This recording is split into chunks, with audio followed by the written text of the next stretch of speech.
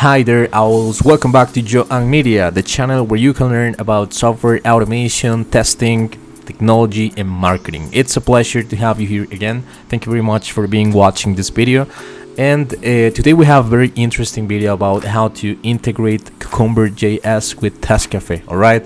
It is not gonna be a complete video about how to get the integration done, because I have found an interesting GitHub repository where, well, it is actually integrated, and we're gonna take a look of the basic structure, the basic skeleton of the framework, and we'll try to make a simple test scenario and step definition to show you how it works in the basic terms. And if you want to keep working and actually keep learning about maybe how to integrate the page object model with the Cucumber model, with the BDD model, we can go ahead and try to do that. All right, so let's try to at the beginning take a look of the basic meanings, the basic concepts that we have to do, that we have to know, right? So basically, BDD, or behavior driven development, is a software development process. All right. It is a way for software teams to work that closes the gap between business people and technical people. It is a lot of theory, it is a lot of processes, a lot of, well, actually personas integrated that has to take decisions in this process, and a lot of concepts that we're gonna take a look right now, because, well, it should be a topic of some other video. But I just wanted to let you know that BDD is a software development process. It's a full culture, and Cucumber was built to support that. There is a lot of that's more than Cucumber, or actually there is more things than Cucumber to understand behavior driven development. All right, but let's try to focus on this beautiful tool, Cucumber. And as you can see here, we can take a look of different stuff over here. For example, Cucumber reads executable specification written in a plain text and validates that the software does what those specifications say. All right, so as you can see here in this scenario, we have different instructions that can actually are very readable, and well, using Cucumber we can translate those executable specifications into code, and well, it is gonna be amazing, right? Because you are gonna have a clear vision of what is happening in an execution. If something fails, we will see an X as a failure, right? But in that particular specification, for example, if my scenario is breaker guesses a word and something happens in the then specification, we're gonna have an X in that particular part, and we're not gonna have, or we're gonna have an idea of what is happening, where the issue is happening, and we can go ahead and take a look of that. So this is something important. In order for Cucumber to understand the scenarios, they must follow some basic syntax rules, and those syntax rules are called Gherkin. All right, this syntax over here is called Gherkin. There is a lot of different keywords, a lot of different different syntax itself that we have to learn to use with Gherkin. All right, Gherkin serves multiple purposes: unambiguous executable specifications, automated testing using Cucumber, document how the system actually behaves, and that's basically Cucumber. Gherkin documents are stored in that feature text file. All right, they are typically versioned in the source control alongside the software. So if you want to take a look more information about Gherkin, you can go ahead, click in this link, and you will actually have a lot of information about Gherkin. This is just an introduction for this particular for this particular word, actually. Well, let's take a look about what are step definitions. Basically, step definitions connect Gherkin steps, all right? So this kind of steps with or actually to a programming code. A step definition carries out the action that should be performed by the step. As you can see in this kind of graphic, you can see that we have here the steps in Gherkin, all right? And we have to have another layer if we want to watch or actually understand this in this particular way. And when, well, actually the step definitions are gonna be used to manipulate the system, all right? And that's how we can translate the steps in code, and the code is gonna manipulate the system. So it is gonna be something like that, using, for example, when, and we have a function, and here we have a parameter that we can use then to make a different action. We'll try to understand this with a practical example, a very simple example in a few seconds. I just want to let you know that I have found this particular and amazing GitHub repository. I highly recommend you to download it and try to take a look, because it's very good. And I know that we're not gonna take a lot of review of this, but if you want, we can well, continue working in this project in a future video. Well, I have cloned that repository in my computer, and I'll try to give you an overview of this particular framework. As you can see in the package.json file, we have, well, all the dependencies that we need for Cucumber. In this particular case, I have Cucumber.js. I have the well, the dependency for TestCafe, and well, I have another one over here that is used by Cucumber to take screenshots if I am not wrong. And we have here different scripts that well, the repository actually had. So as you can see in the features folder over here, I have, well, 2 different features and well, the step definitions for each of them.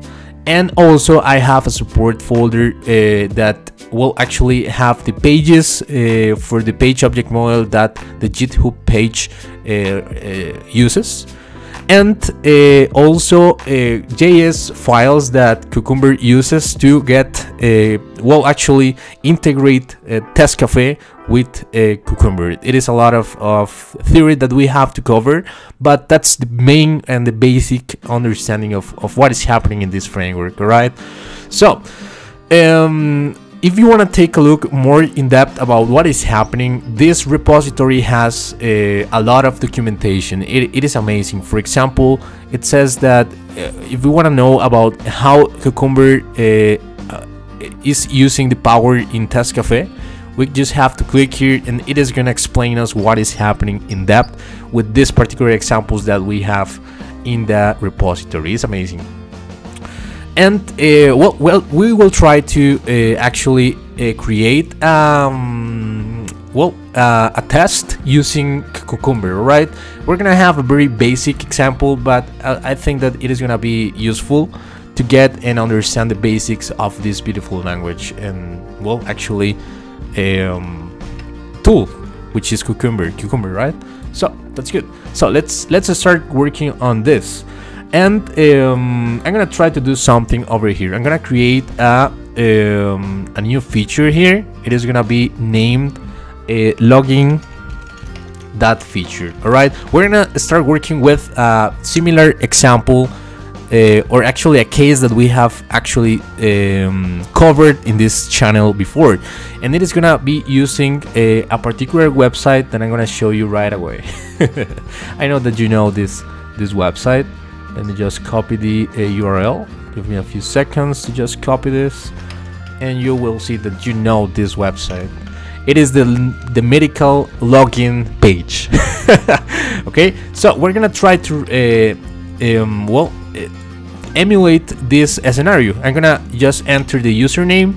I'm gonna enter the correct password, and we will see that you logged into a secure area message, a successfully message. All right, so we'll try to emulate a single or a normal assertion just using Cucumber. All right, so let's go ahead.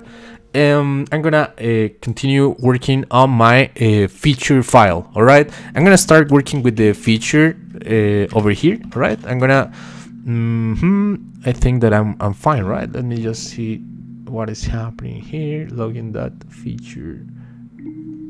I think that I'm fine. Yeah, I'm fine. Yeah. I'm gonna just actually name the feature. It is gonna be name login feature.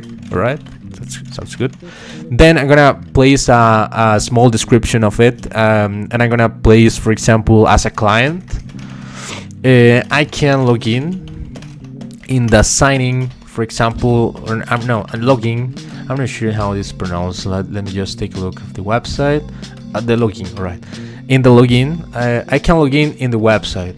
It's fine. Then I'm gonna start with the scenario, right? I'm gonna just place a scenario here, and I'm gonna place the scenario name. It is gonna be signing, or actually log in, end-to-end scenario, for example. That's good. And then I'm gonna start using the structure of given, when, and then. Okay, so let's do it. I'm gonna start working with given. All right, given, and I don't need this. All right, that's good. So I'm gonna start working with, for example, the first thing that we have to do is open the website, right? So I open the login page. That's good. Then I have to I'm gonna use the keyword when. All right, and I'm gonna use it to enter the different stuff that we have to do. Actually fill the information. All right, so I enter the username, for example, and I'm gonna use a string here to decorate, or actually set the Tom Smith string that I need to log in successfully. It is Tom Smith, if I am not wrong. I hope that I am not. Then I'm gonna use the keyword and to keep actually filling the information. I enter the password, and I'm gonna actually enter the password that we need to for actually logging in the website. Password. All right, and then I have to actually place another and. It is gonna be I click on the signing button. Actually, I'm sorry, login button.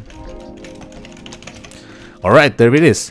Then I'm gonna use the word then. All right, we're gonna verify if the behavior is actually working fine, or actually is the expected one.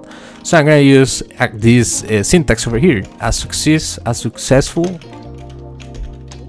message is displayed. Right, as you can see, this feature actually describes the user flow to get a successfully message.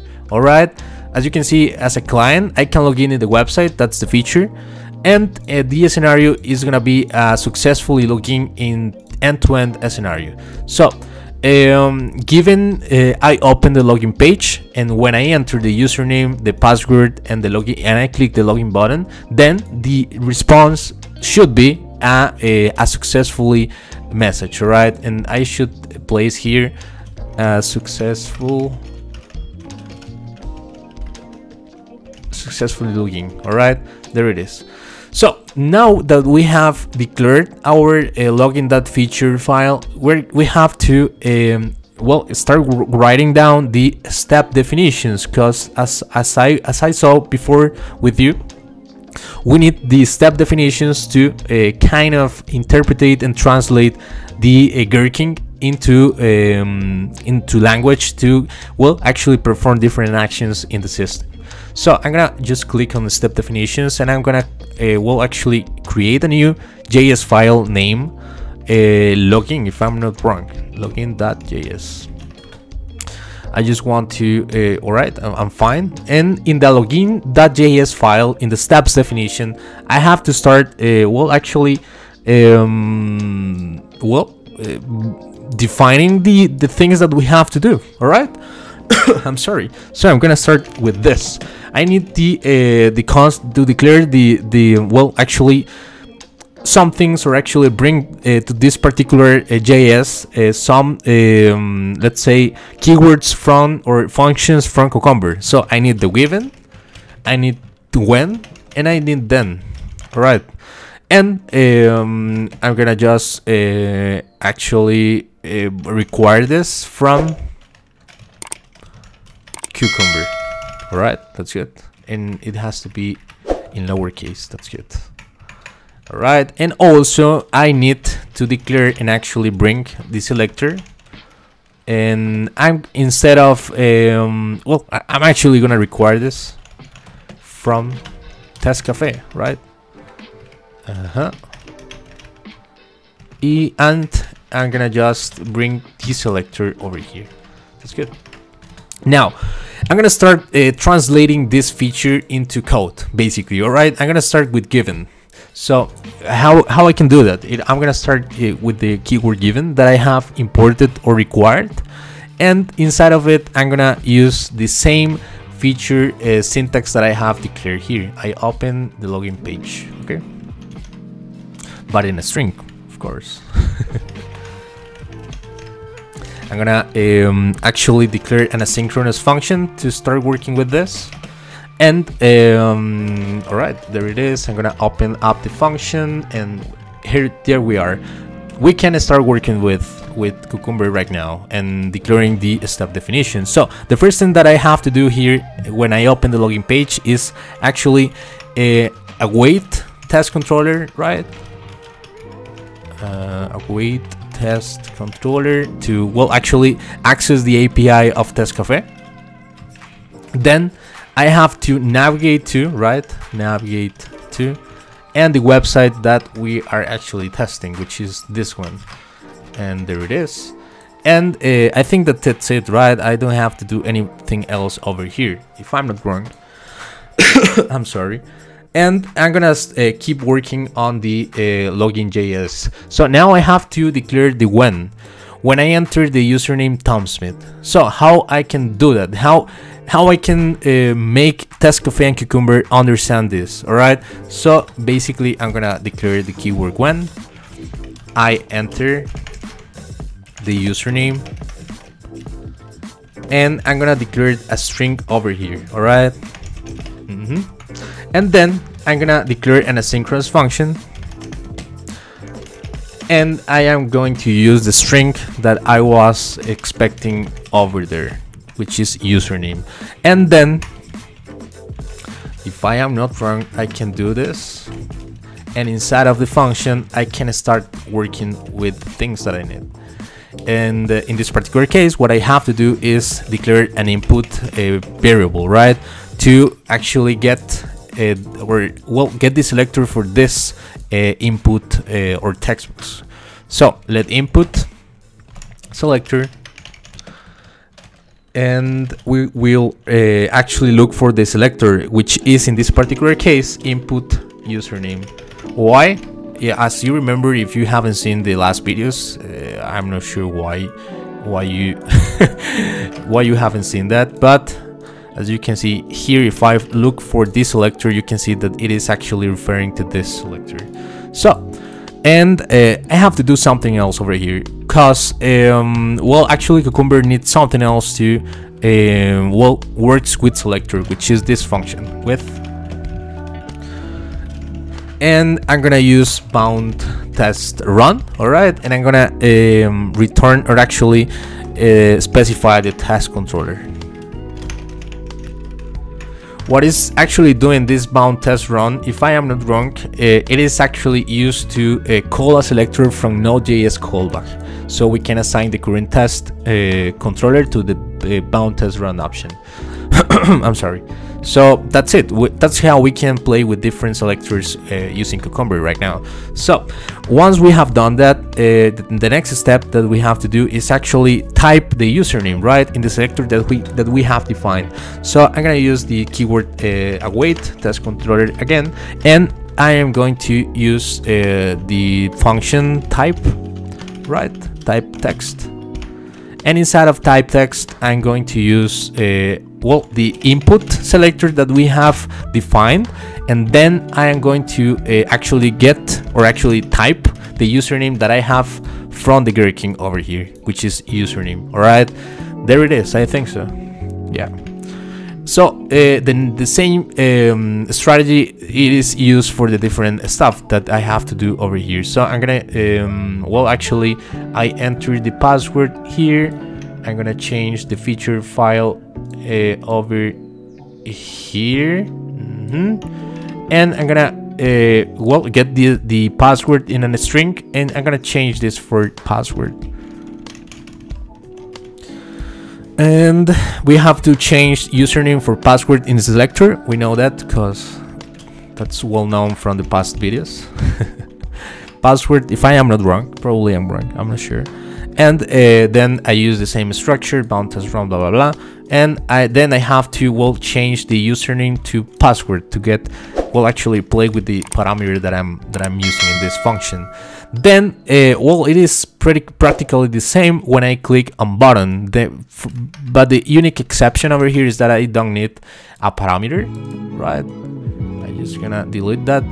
And actually the Gherkin and the syntax change there with I click on the login button. Let me see. I just entered this in the string, and there it is.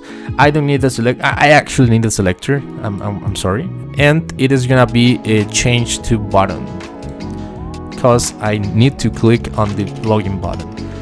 Inside of the selector, I need to point to button because that's the selector for this particular button. And well, I have to change type text for actually click because I don't have to type anything else. And inside of the click, I have to actually pass the selector that I am actually looking for. And there it is, I think so. And then I have to actually use the keyword then. And inside of the then, I'm gonna well actually write down the instruction that I have declared in the Gherkin in the step definition, and I'm gonna make the same stuff. I'm gonna make an asynchronous function. I'm going to actually well play with different stuff here. It is practically the same. I'm gonna well actually well, I have to declare a selector too here, which is gonna be response card. Response card is gonna be equal to selector. I have to declare the selector inside of this. It is gonna be diff flash because I know the selector already. And well, I'm trying to actually get this message right. So the flash, and I have to use the same structure that we used before, which is this one. All right, there it is. I just delete one dot, and there it is. So well, here we're gonna use actually an assertion. You can use well this assertion you want, but I'm gonna use well actually contains. I'm not wrong. I'm happy with that. I'm gonna use test controller, and I'm gonna use the keyword expect to well actually use the assertion method that actually TestCafe provide us. I'm gonna use over here a response card, all right, because that's the selector that we have defined here, and we're gonna get the inner text that this selector has. All right, I'm gonna use that contains to will actually validate if that inner text is the correct one. We're gonna look for this particular text that I'm gonna show you here. It is Tom Smith super secret password there, and if I click on that, that's the message that I want. There it is. So there it is, the response that I want. So as you have seen this, we're actually translating the Gherkin language into a well, how we can say this. Well, actually, it is a step definitions, right? If I'm not wrong, yeah. So we're trying to translating plain English to programming language. That's it. So if I run this test, I probably will get the result that I want, and I hope so. So let's take a look of how we can run this. Well, the repository has already a command, a script that we can execute, which is test, right? And here we are. We're gonna run this. I'm gonna minimize that, and I'm gonna run npm run test. And as you will see, probably it will be opening a web browser, particularly and specifically Google Chrome, and it should be opening the website I want and doing the steps that I want to. I hope so. Let's see. It is clicking on login, and as you can see, well, the scenario 1, it has passed, and all the 5 steps has passed too. So everything is working fine. But imagine that we actually are having different scenario. We don't have you logged in. I want to get, for example, test. So my test is gonna fail. So in order to see how we can actually read the Gherkin and how it looks when something fails. All right, let's see. Sorry, it is gonna fail, of course. And in console, you will see that probably. Well, let's take a look at this. Take a look at this. You can see that it says that, well, actually all the given step, the when step, and all the preconditions work successfully, right? However, we have an X in the then in the well, when we are actually validating that we have a successful message, it is not displaying that successful message, and we have actually a readable specification of what is happening. We are understanding in the same moment what is happening in this error. So that's basically what cucumbers help us to do, and it is just an introduction that we have to think about. I know that this is a very simple scenario. If you want to get this well integrated with the page object model, we can try to do it, but let me know that in the comment section below, and I'll try to do it. Thank you very much for watching the video. I hope that you enjoy this, and well, we'll try to. I'm sorry. We'll try to keep working on this kind of videos to help you out with different problems out there. Thank you very much for watching the video. See you in the next one. Bye bye.